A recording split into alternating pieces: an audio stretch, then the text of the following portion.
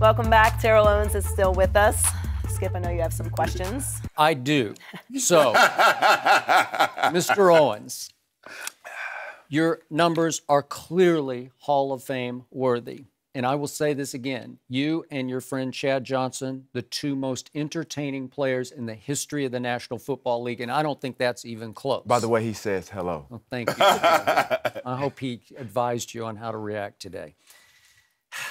It has been my contention from the start, and this is, as you know, not new. I'm not some Johnny-come-lately with this, but that you have been as divisive and disruptive of player as I have ever been aware of in the National Football League, and I'm going to walk you through this. It's why I nicknamed you Team Obliterator, which I'm sure you did not appreciate, but I'm going to stand by what I've said from the start. I've been called worse by better. I'm sure you have. It's actually, well, we'll leave that be.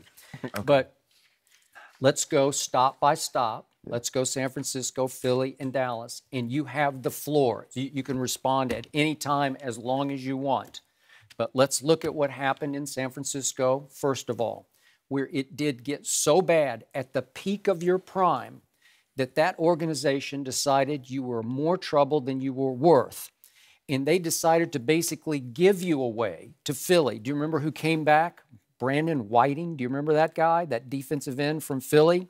He played 5 games the next year and retired. That's who they got back for you because Terry Donahue, with whom I was close because I was covering the team, he was done with Terrell Owens at the peak of your prime. How long did he last? He didn't last much longer. But again, he was in charge at that point. And as you well know, you got into it with Mariucci over various issues. You publicly accused him after that game in Chicago. Remember that, where you said he took his foot off the gas against his good friend Dick John, and I think you stand by that. Oh, yeah, absolutely. But trust me, the GM, Terry Donahue, was furious over that, and that was one of the final nails to him. Like, I just can't live with that anymore. Obviously, you got into it with Greg Knapp, your coordinator, repeatedly, and you showed him up on the sideline in Minnesota in the Randy Moss game. And who hasn't done that? I've seen Tom Brady do it to his teammates and coaches. To some unknown receiver. But I got it, but you went up and down. Okay, but they didn't love it. So what makes it acceptable for him to do it and I can't do it? He's looked at as a leader, and I'm looked at as a divisive to the locker room. He had one at that point when if you're talking about that one at Washington on the sideline, I think he'd won 4 Super Bowls. Okay, well, that's only one incident you just broke up. Was it Tyquan Underwood that he went off on? You're not answering the question, Skip. Okay, but I'm just telling you it was just some no-name receiver who ran the wrong route, and he put him in his place, okay? So that's a reason to berate you're somebody? Challenging your coordinator, who was, I don't know why he was on the sideline exactly, but he was sitting on the bench, and you were just ranting and raving at him. Right, probably because I was probably open a bunch of times and I wasn't getting the ball. Good. That's a fair point. But I left via trade, not because they wanted to get rid of me. That was because I had a 7-year contract with my 5th-year voidable. My agent, idiot agent at the time, didn't submit the papers, so that triggered the trade. So it wasn't like they were trying to get rid of me. Yeah, that's a business move. Okay, but they didn't want you around anymore. Trust me on that. What do you mean? If they gave you up for Brandon Whiting? If they didn't want me, they would have gotten rid of me after my 5th year. Well, they were just looking for the first exit. Well, you were really good, too. You were arguably the best receiver in pro football at that point, and they didn't want you around anymore. They didn't just trade me. Okay, let's get to the deepest issue was with the quarterback, Jeff Garcia, who threw you a whole bunch of touchdown passes, and you took a shot at him in Playboy, and then you began to campaign for Tim Rattay. And I've taken accountability for that. You have. I've spoken with Jeff, and we're good. Okay, good. Wasn't the smartest thing I've ever done, Skip. Okay. Thank you. But at that point, it was very divisive to that football team because you even campaigned to the media. I was there listening to it. You made a plea to go to Tim Rattay, the backup quarterback. There were other guys that wanted Tim Rattay, too. Okay. He wasn't playing well. But you voiced it publicly. So in order for us to win, powerful force in that locker room. More powerful than the head coach and the general manager? I think you were threatening their power, their authority. If that was the case, then they could have gotten rid of me. Well, they did. At that time. That's exactly what they did. No, they did not. And then it got to the point where I said on KNBR on a show I did on the radio station there in San Francisco that, boy, maybe Terrell needs some sort of counseling. And the great Bill Walsh called me right after that show, and he said, we have gotten Terrell some psychological help. I don't recall that. Okay, well, that's what he told me. I don't know. Yet he was your biggest Well, proponent. if there is some psychological help and I went in, they should have some documentation. Okay. And I want to see it. All right, So well, you can't that's go what in he there, told you me. can't go in air and say that I'm pretty much a problem child, which Bill Polian has done. Okay. You can go check my high school records, college, and even to the pros. There's nothing mentally wrong with me. Okay. So to go on I'll and say accept that I'm that. a problem child, that's really an insult. I mean, what? Because I grew up a black kid, supported, raised by my grandmother and my mom, didn't have a dad in the household, so that makes me a problem child? Well, there was the incident in Dallas that looked, what was that about? I explained that. You can go back to I explained that. Okay, go ahead since we're there. Child, please. Okay. It was reported as an overdose of. So that's mental? I'm just asking for your I've side already of it. clarified it. Okay. All right, we'll go to the next I've already clarified it. I don't know what else to say. Bill Walsh was your biggest fan in that organization, and he was, to me, the greatest coach ever. I thought as far as coach and personnel director all in one, I think he's beyond Belichick, but I've told you, we went about back and forth on that on the Super Bowl. He said that you were as good at the chalkboard or the whiteboard as anybody he ever put up there, that as a receiver, you knew all the positions on offense. So just for the record, he defended you the way nobody defended you, and I think he was the last gasp in that organization who said, no, it'll work. We can figure this out. But everybody else at the top of the organization said no. So why wouldn't they value someone of that caliber? Why?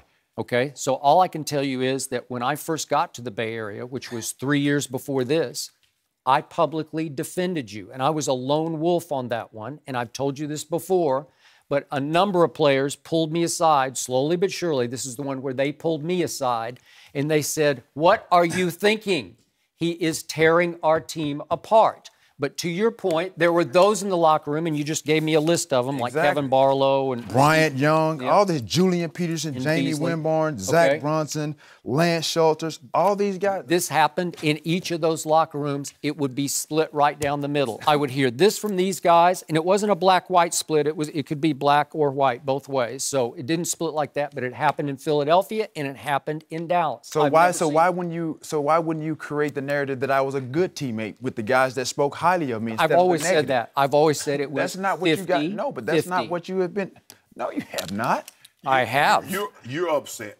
And it seems to me, and I'm just watching your body language, and you're listening very intently. I am. It seems to be that you're very upset that they value so much of what Donahue said and what Steve Mariucci said, but when Bill Walsh says he's the ultimate guy, he does so much on the chalkboard, he's as smart as any player, nobody ever mentioned Nobody's taking that in consideration. Just like the guys that have said and coaches that have said positive things. Nobody has taken that into consideration. Okay, but I've brought it up to you on air on First Take before. I told you all about Bill Walsh and how much he loved you. So just to stay balanced on this. So why isn't this information being taken in consideration? I don't know. Well, in the Hall of Fame, it's because in the process. It's because of body of work, which leads us to Philadelphia. So you go to Philly and you sign another big contract. What was it? 7 years, $49 million.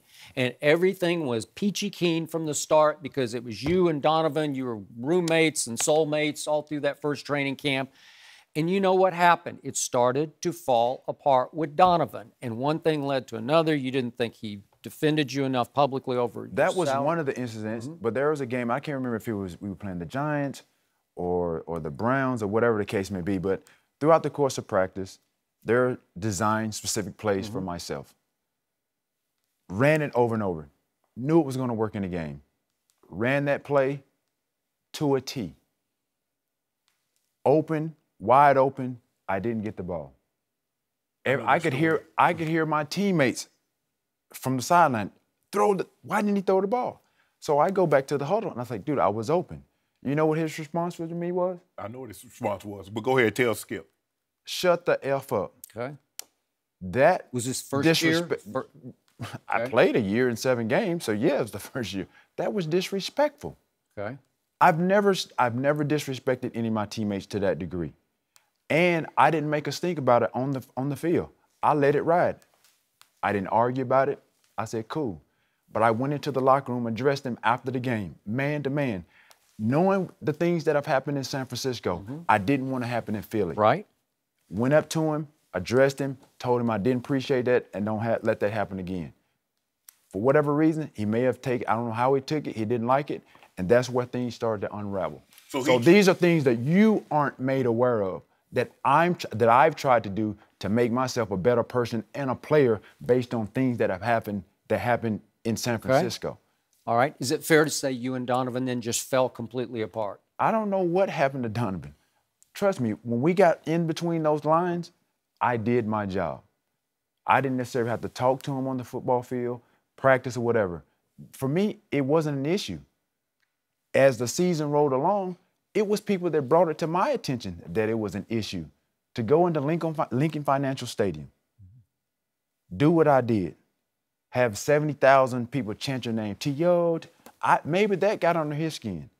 But for me, I didn't have anything personally against Donovan because I went there to achieve the goal of helping them get to the championship, get to the Super Bowl. That was my main reason. Shannon. I know a lot of what transpired in Philly. If you remember, you and I had a in-depth conversation at the All-Star game in Denver.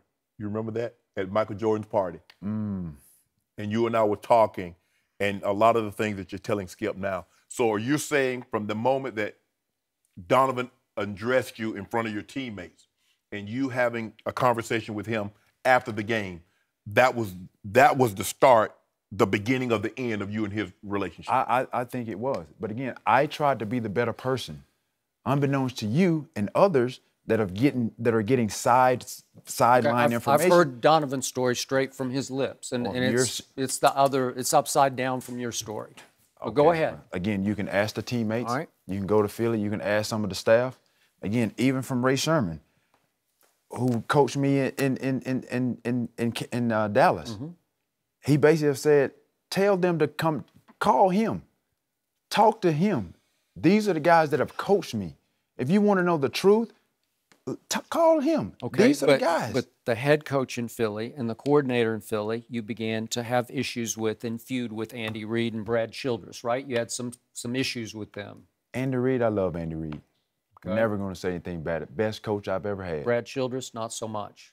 Okay. For whatever reason, he probably had his perception prior to me coming there. So again, you didn't love your contract after 2 years, your 7-year deal, and you began to have issues with management. And it got so bad in Philadelphia that Terrell Owens, again at the peak of his powers, got deactivated first suspended, then deactivated. They just basically sent you home, and then the next year they released you. Right? Yeah. Well, that's pretty ugly end to what looked like a fairy tale Philly story. Well, you know, Skip, it's sad to say that I went there, I played, I did beyond what was expected.